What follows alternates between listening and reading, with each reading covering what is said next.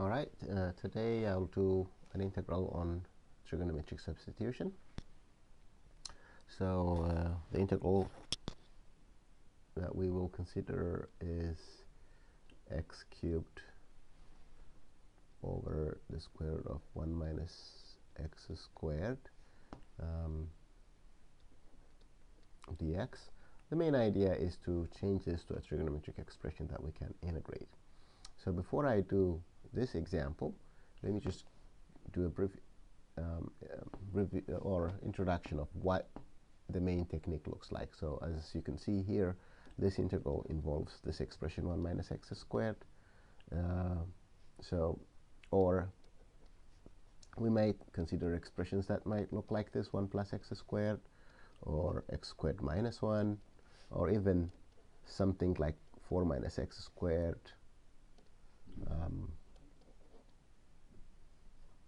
Things that may involve 1 plus 9x squared. So all those can be tackled using trigonometric substitution.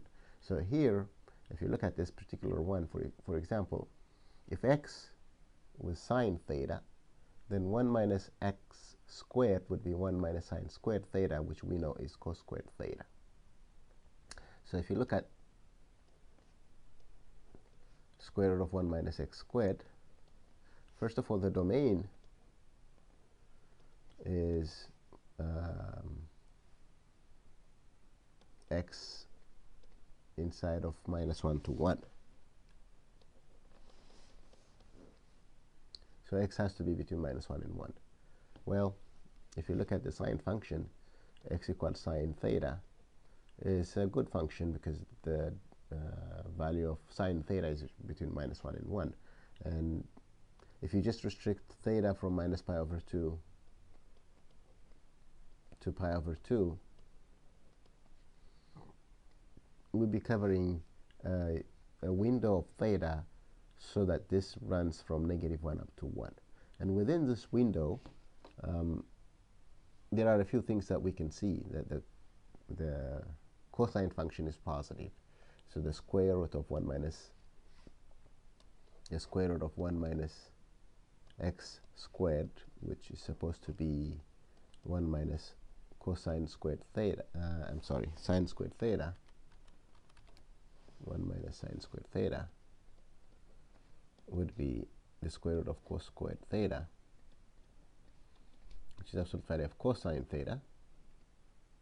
But cosine theta within this interval is positive, so you're just gonna get cosine theta.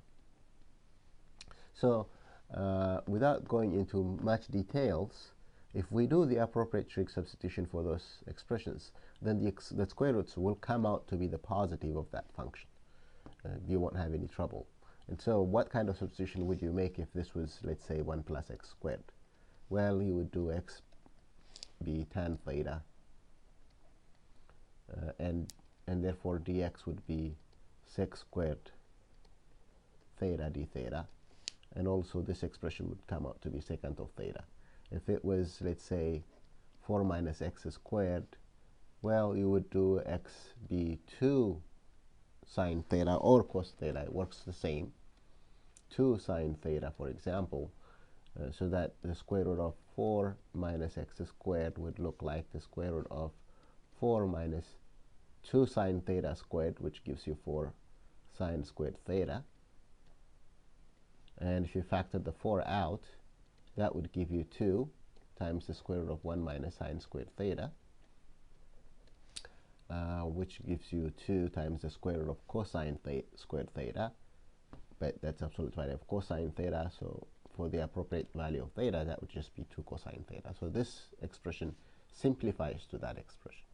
And with this expression, dx would just be 2 cosine theta d theta. So we can make substitutions to each one of these for the appropriate trig function.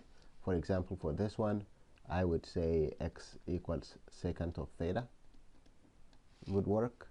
For this guy, I would say 3x equals tangent theta would work, because then I would have 1 plus tan squared theta. And in this case, dx would be 1/3 of, or 3dx would be tan sec squared theta, or 1/3 sec squared theta d theta would be what you would get for dx. Okay, let me just add one more. So let's say we have the square root of excuse me, let's say we have 4 minus 9x squared, and I would use a sine or cosine expression for the substitution. So I would say, okay, 3x equals 2 sine theta. Then the expression 4 minus 9x squared would equal, simplify to 4 minus, which is 4 sine squared theta, sorry, which is 4 times 1 minus sine squared theta, which equals 4 cos squared theta. So that if you stick this into the square root, it comes out to be 2 cosine theta. So this is the kind of substitution we're going to make. Now I'm going to go back to my problem and see if I can integrate this expression. Okay, so let's do the integral of x to the thirds over the square root of 1 minus x squared dx. So like we said before, let x be sine theta, then dx becomes cosine theta d theta. Okay, also the square root of 1 minus x squared becomes the square root of 1 minus sine squared theta, which becomes the square root of cosine theta.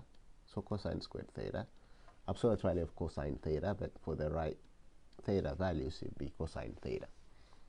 Okay, so the integral of x to the thirds over the square root of 1 minus x squared dx would equal sine to the third theta over, this expression is cosine theta, times dx is cos theta d theta, and that cancels, giving you the integral of sine to the third theta d theta. So we have to do this integration of this expression, sine to the third theta d theta. For that, we apply the technique we learned in the trig integral. So I'll write it as sine squared theta times sine theta d theta. But sine squared theta is 1 minus cos squared theta. That gives me 1 minus cos squared theta times sine theta d theta. If you let u be cosine theta, then du will be minus sine theta d theta. So this value here is almost du, it's just the negative of du. So the integral, this integral becomes 1 minus u squared times negative of du. So I'll stick the minus out here, or actually I can do it as u squared minus 1 du, which gives you u to the thirds over 3 minus u plus c, or what was u again? U was cosine theta. So you get cosine cubed theta over 3 minus cosine theta plus c. Now we need to know what cosine theta is in terms of x. What we know is that x equals sine theta. Well, lucky for us, we know what cos theta is in terms of x. For otherwise, we would have to figure out, make a triangle to figure out what cosine theta is. Well, this guy, we just got lucky here. So this is the square root of 1 minus x squared to the thirds over 3 minus the square root of 1 minus x squared plus c, and that's the integral. Well, I hope this helps. Take care. Bye.